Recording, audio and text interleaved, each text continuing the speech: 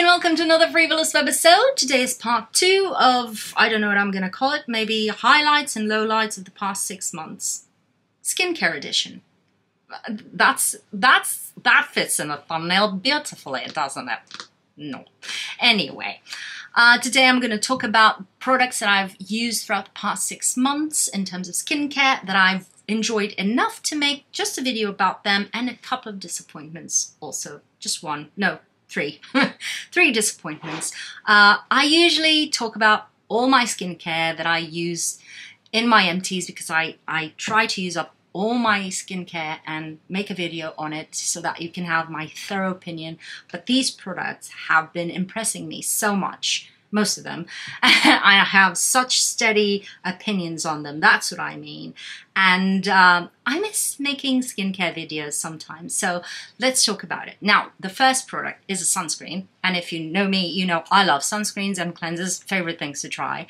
And this one, if you take nothing else from this video, there's a couple of products here that I wish you could think about and you take notes on your mental notebook, and this is one of them. This is the Everyday One by Hello Sunday. It's an SPF of 50. It is a light fluid that feels a bit denser or creamier when applying to the skin. It goes completely clear. There it is. And as soon as you start to blend it, sorry, this is from the previous video. As soon as you start to blend it, it just disappears. So it goes fully transparent, very dark skin friendly, and it has the most gorgeous sheen on the skin. If you know me, I have combination to oily skin, but I don't mind some luminous finishes. I don't mind some dew, especially on the colder months and drier months when it gets to, you know, hot and heavy summer. I tone it down. And that's what I've been doing. I've been using this. I bought this late spring, and I've used it up until a couple of weeks ago when it started to get boiling hot in here. But anyway, up until then, this was the one that I was grabbing every single day. It's a delightful sunscreen, and once it sets, you should let all your sunscreens set, just because they form a film that takes a bit to set down and be a completely even layer on your skin. And if you start to touch your sunscreen, apply foundation or anything else on top of your sunscreen before it sets, you may create some ruptures in that film, and the UV rays will go through it. But once it sets, it creates the most beautiful glowy finish on the skin that on bare skin makes it look super juicy and glowy and healthy.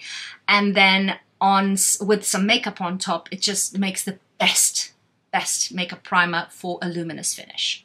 I must say, people with dry skin would go bonkers for this one. People with combination to oily skin, I'd say, if you like a little bit of dew, this is fantastic. In terms of finish and to the touch, it doesn't feel greasy, oily, slippery, or tacky. It just feels like you have moisturized skin, but all in all, it feels absolutely amazing. The only thing is, and I've learned this the hard way, is that you really have to let it set before you go in with your makeup, which is a good thing, because if you go before it sets, it will start to peel, and it will scare you and think that this won't work for you. But if you let it set, it goes perfectly on top of other skincare and perfectly under makeup. Just make sure that you kind of do more tapping motions than rubbing motions, which makes sense because any sunscreen rubs off if you rub it. Now, disappointing sunscreens, and unlike the Hello Sunday, which is, I say, mid-range, it's not the most inexpensive one. For me, my favorite inexpensive sunscreen is the Garnier one. The one in the small bottle for the face. This is kind of mid-range, around 20 euros. Now, these are stupid expensive, especially when you buy them full size. And these are both a huge disappointment to me. I have the Ultraviolet Clean Screen Fragrance-Free Gel, which is an SPF of 30. There you go, the mini, and it's a really nice twist out kind of lid. cap, which is dirty, but friends, such is life. No longer dirty. And this is the Ultraviolet Lean Screen Mineral Mattifying Fragrance Free. Again, same sort of thing. Now, let's start with the Lean Screen, mattifying one. This is, let me see if I have something left to show you. This is a thicker sunscreen, and it has a bit of a tint, which is nice. I think this will still look weird on darker skins. On me, I can massage it in until it disappears. I don't know how it will work in terms of leaving a cast on darker skins, but as you can see on my skin, if you massage it in a bit, it kind of disappears. This on me feels thick and pasty, and it stays feeling like that. It's a bit too heavy for me. Again, it's fragrance free, it's fine, but it didn't, like most mineral sunscreens, and I have a problem with most mineral sunscreens, they make me itch. I'm sensitive to mineral sunscreens, and this was an exception in that sense, but it just stays feeling sticky and grubby on the skin. Didn't like it. And this one, which is the gel, let's call it the gel. Let me show you the color of it. It's again a thicker texture, but it's a gel. It's fine. It feels thinner to the touch, but then here it is. It has a strong cast. It does a gorgeous effect. It has a gorgeous effect on the skin because it kind of evens it out in a beautiful way. Problem is, it starts to dry down to the point where if I'm not in direct heat and sweating, if I'm in an AC acclimatized room, my skin feels dry, which is unheard of. It's me. So yeah, and I don't know. So here it is after setting a bit. I don't know how this will look on darker skins. That's the first thing, because it has that kind of tint to it that stays on the skin. I have to go in with makeup on top of it because on itself it looks too light on me, but the skin looks even. It's really weird. If they could make a foundation range of this with 40 shades, this may be really good for extremely oily skin. I personally didn't enjoy the kind of tightening feeling that this gave me. People with very oily skin may love it. And the same for the mineral sunscreen. If you have very dry skin, maybe you like this pasty feeling. I don't know. Not worth it for me. Now, one that is more than worth it for me, they've done it again. Let's talk about cleansers. Let's talk about the Geek&Gorgeous Mighty Melt Cleanser.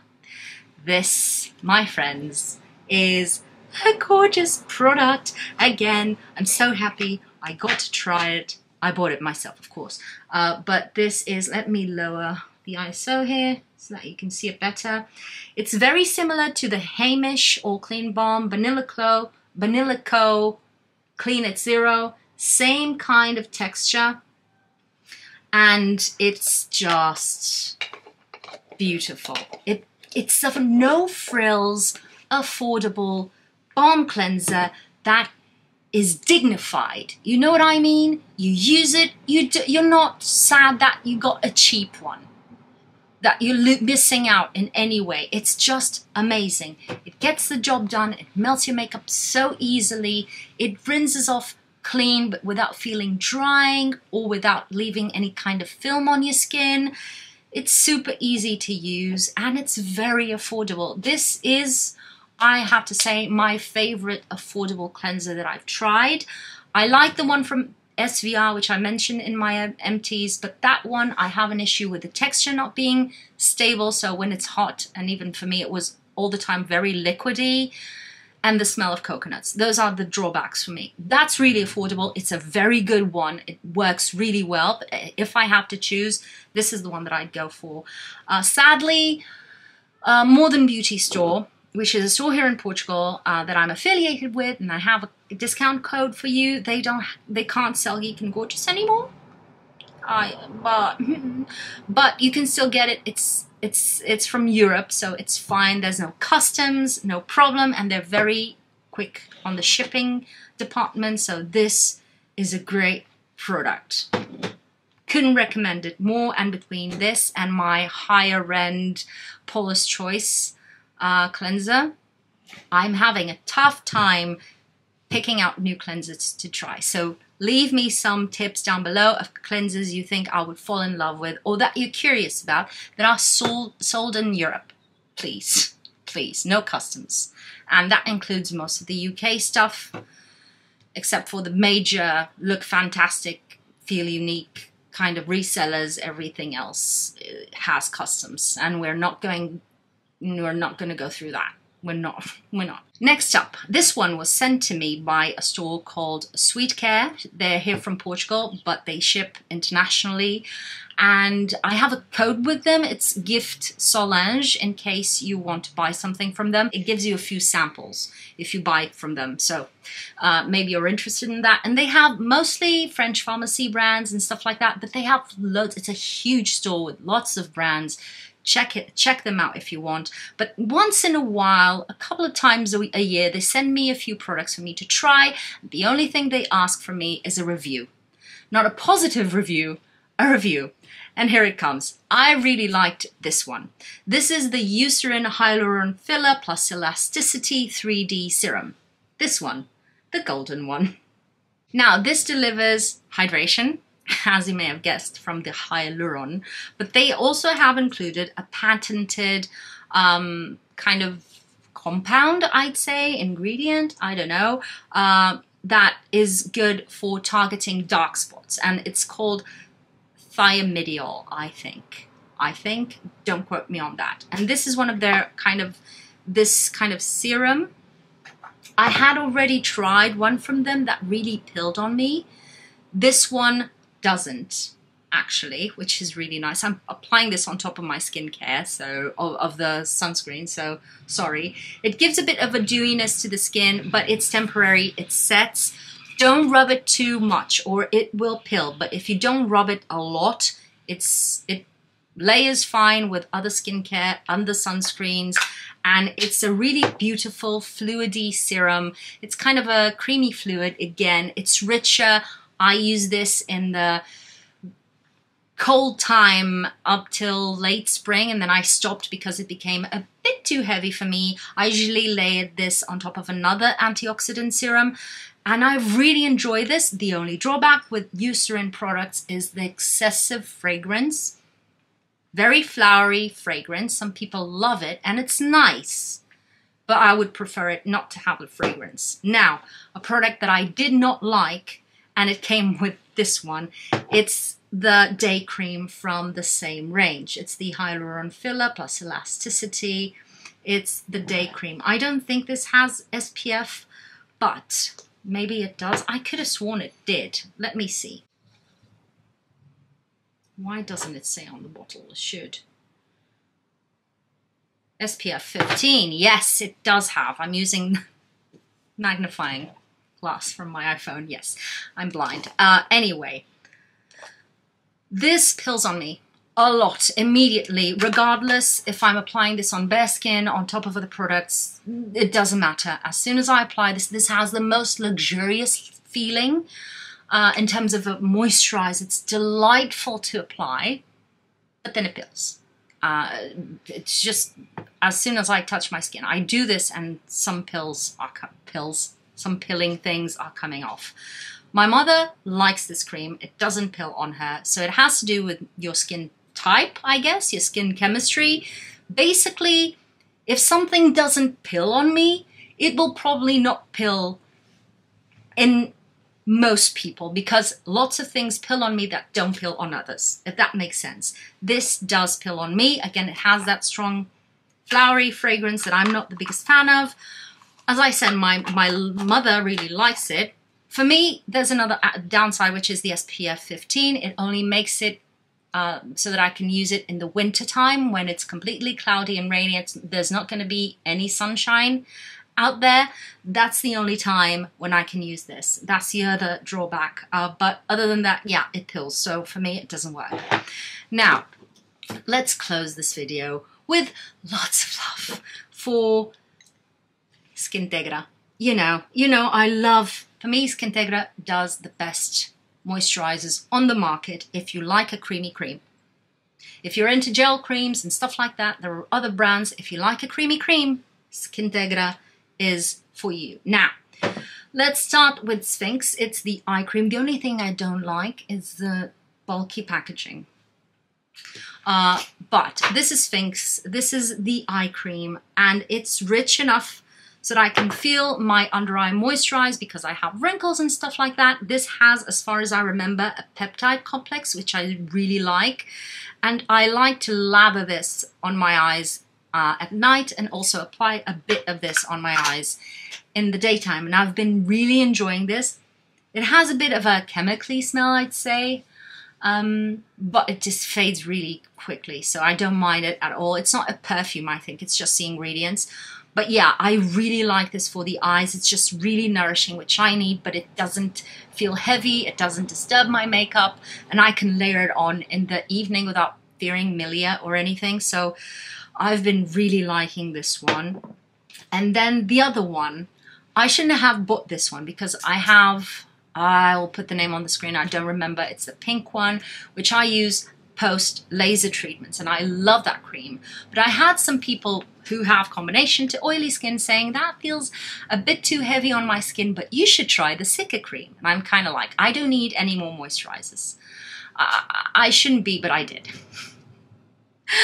I did get this. This is the Cica cream by Skintegra also, and it's a delightful moisturizer. And I see what people say when they say, yeah, the other one feels a bit heavier in terms of, let's use the words, it feels greasier on the skin, but it's not greasy in a bad sense. It feels really nourishing and cushioning, but it stays feeling, you know, like there's something on your skin. And this one, although it has the exact same kind of feeling when you apply it to your skin, it just sets down and it feels like it's being absorbed by the skin really quickly. And it's gorgeous. It doesn't have lots of dew to it. You know, it's more oily skin friendly. And if you're looking for something that is calming and soothing, this has the Cica complex. And I absolutely adore this. Again, this is something I purchased early spring. So now I don't use it as often, maybe a couple of times a week when I'm doing my acids in the evening, but I have really been enjoying this one. So yeah, that's it for all my skincare reviews. I hope you have enjoyed this video. If you have experiences with these products, let me know in the comments below, because we're all different, so it's all relevant information. And if you want me to try something specific, also leave it in the comments. As usual, if you've enjoyed the video, like, subscribe if you want to see more from me. And as always, thank you for spending your precious time on me, and I'll see you on my next video. Bye!